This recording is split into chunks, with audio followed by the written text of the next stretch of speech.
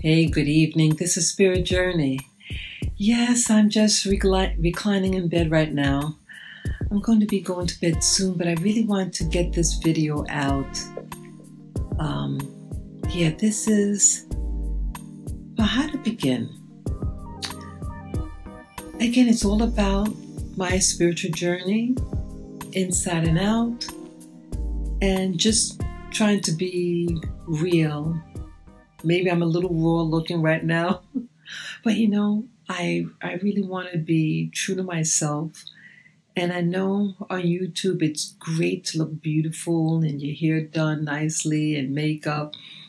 I have no makeup on, but I could have all different looks, and I apologize if I look a little bit too raw, but I feel good about myself right now, and I want to share you that part of my journey. I was watching different types of videos today, and one of them was about, what's that now? In essence, it's about illusion and how we may think people's lives are all about, but it's not what you think. And it's not just one group of people. It could happen to anyone. And it's happening to all types of people, both black and white and everything in between. I want to say that up front. Okay? Now, the first video I saw was about, what was that now? I heard on the news about this sex trafficking thing, this person that lived in Albany, New York, and an actress.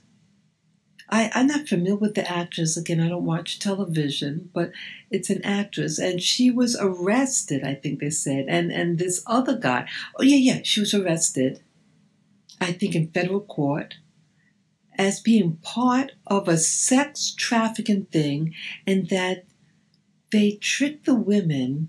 These were actually rich white women that they got primarily, and tricked them initially. They had a woman introduce them to this organization, and it's about confidence building. And in a nutshell, it was really to be somebody's sex slave, and who knows what it would have turned into as it escalated. And they were branded on their belly with the guy's initials. And these were so-called intelligent women, actresses, some of them well-known, and they fell for this organization. And so it can happen to anyone. So people who are connected, but they could get pulled into an organization because it's supposed to be selective, blah, blah, blah. And then another video I saw about this Mormon group. It's like an offshoot of Mormonism, but they're Mormons still. And this guy, the leader, he had like 30 wives, and he molested or raped his daughter for years. And in a nutshell, with everything, he was eventually arrested. And the daughter of that man, she wrote a book about her account, and she herself was became a bride at an early age, at the age of 18, and her husband had more than one wife. It built up. She was the third wife, actually. And then the last video was of a woman. She externally looked like a white American woman, but her mother was a woman. The mother looked like a Caucasian woman, but she was a mixed race, mixed of white and black heritage. It was her grandfather that looked more, had more color to him. And in a nutshell, the daughter of this woman found out, like the mother had a lot of secrets and stuff like that, and the daughter wanted to investigate about the heritage of her uh, grandparents, because the daughter says that the mother was hiding something for in her family, and discovered that her mother was birth certificate was what was that, colored, and her father was classified as black. And so the woman had an awareness now about who she was, and she learned for herself that race is a social construct, and that even though she says, look, she identifies herself as a white woman with mixed ancestry. And the reason for that is because she's raised and socialized in a white community. And I understood. Yeah. So where does this leave me? Like, those are so many angles. So many angles about, let's say, the glass is full, or the grass is greener on the other side. And in life, I used to think everybody else's life was better, greener. And one of the illusions is the illusion about white people in America. And with these examples, like the cult leader, the Mormon church, that particular Mormon offshoot, or the cult group that was branding women and using them like sex slaves. Now, I never was in anything extreme like that, but actually, growing up, I almost was. Well, They were trying to recruit me in the Moonies group, and so my listening to these people and how what I see is people who are just human beings, who could make a mistake, who could become a victim, and the pain of the events that precede. And so my, television is a box of illusions that we watch and we believe, and we become what we see.